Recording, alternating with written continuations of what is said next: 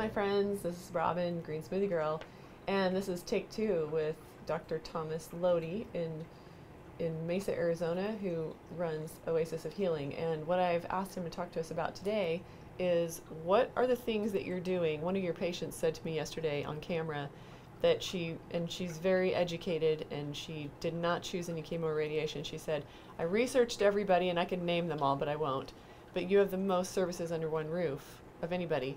And I agree with that. I also, because I've been doing the research myself as well. And it's also very unusual that an MD is running it. So tell us about why you choose all the modalities you do, because there's a lot of stuff out there. You're choosing things that are non-toxic that you feel are effective, and you've observed that in practice, and you've studied the literature. What do you do here at Oasis of Healing, and why? Okay. Basically, the approach with cancer is threefold, and there's actually a fourth component that the person has to bring. And that component that they have to bring is called faith, or really they have to know they're going to get better. If they know they're going to get better, and we do all this stuff, they get better.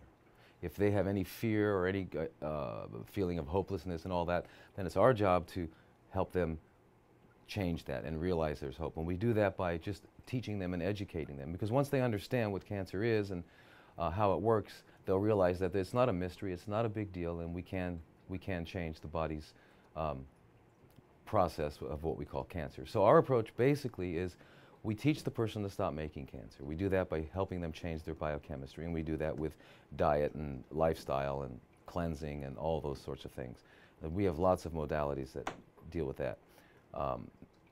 Number two, we target the cancer and try to eliminate it without harm, or at least minimizing that harm. And then number three, we enhance, stimulate, and rebalance the immune system, because there is a cure for cancer. It's called a healthy immune system. The modalities that we use to target it are really basically three. Number one is the insulin-potentiated low-dose chemo. And this is the one that has toxicity, but that toxicity is 5% of normal. So you don't see hair loss, you don't see all the terrible things that happen with chemo, but you're still getting it where you want to get it. We reserve that for people that are in dire straits, and we try not to use it, and we try to get off it as soon as possible. But basically, insulin opens the door and lets the chemo get in through a doorway that cell cannot close, because it needs to have that insulin pathway in order to survive. So it's a beautiful targeting mechanism. Number two, we use high doses of ascorbates, which are vitamin C. And what they do is what they always do. They're called antioxidants. They donate electrons. Those electrons wind up taking free radicals and neutralizing them. And that's the one thing they do. But when they run into copper or iron, they produce hydrogen peroxide. Cancer cells, being anaerobic, cannot convert that hydrogen peroxide into water and oxygen, and they're killed. The healthy cells turn it into water and oxygen, which is good for them. So it's really the perfect agent, perfect chemotherapeutic agent, because it's good for the good guys and bad for the bad guys. Thirdly, we do sodium selenite. Sodium selenite is only used by me and one other physician in this country. A lot of research, 5 years of research has come out of Sweden, and basically it does pretty much the same thing that vitamin C does, but at a different level in the pathway. It produces in cells the superoxide anion. The superoxide anion, which is one of the most potent it rips up cells really nicely. So when it gets into the cancer cell, it'll produce that, and the cancer cell, again, doesn't have the enzyme to convert it, which is called superoxide dismutase. So it just annihilates it. It gets into a healthy cell, turns it into hydrogen peroxide, then turns it into water and oxygen. So again, good for the good guys, bad for the bad guys. So with those three modalities together, what happens is we're able to eliminate even large tumors or small disseminated tumors, no matter where they are. Because wherever a tumor is, it needs a blood supply, and if we can get this in the blood, we're going to take care of it. And then finally, when we deal with stimulating the immune system, rebalancing it, and all that, number one, we take away all the maintenance requirements of the immune system by cleaning the body, detoxifying it, and all that sort of thing. So now the immune system has more resources for defense. Then we can stimulate that defense with oxidative therapies such as ozone, hydrogen peroxide, ultraviolet light, medicinal mushrooms like the maitake, shiitake, coriolis, agaricus, chaga. And then, of course, eating right, which is part of number one, that is changing the biochemistry, also feeds the immune system. Because when you sit down and eat, you have two choices. You can feed the cancer, or you can feed the immune system. So if you knew better, you'd probably feed the immune system. Since we are primates and we you know, our closest relatives are bonobos and gorillas and all that, and we watch what they eat. They eat 30 to 50 pounds of greens a day, so they're pretty much vegans.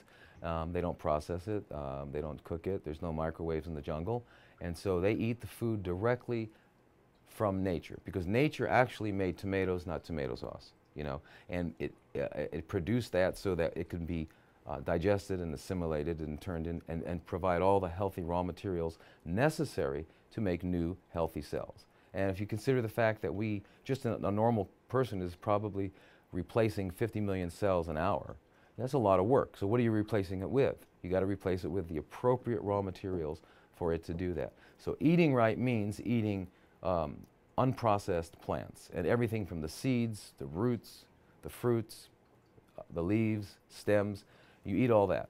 And what happens is you achieve a state of health that does not allow cancer to occur, arthritis to occur, hypertension to occur. Because those conditions that we call diseases are really the body trying to protect us from toxicity. We're not designed to eat anything other than plants. We can get away with it, just like we can get away with smoking and we can get away with shooting heroin. But are we going to achieve optimal functioning? No way. And when you have cancer, there's no fooling around. It's time. It's showtime. And what's really interesting to me here at Oasis of Healing that's different than any place else I've ever been is that everybody here is doing the deal, including you. I've been, you know, kind of observing what y'all eat here, and Dr. Lodi is exclusively a plant eater, and he eats raw food all day long. So, yeah. Pretty interesting place to be. Thank you so much for letting me be here. Thank you. And we'll hear more from Dr. Lodi later. See you next time.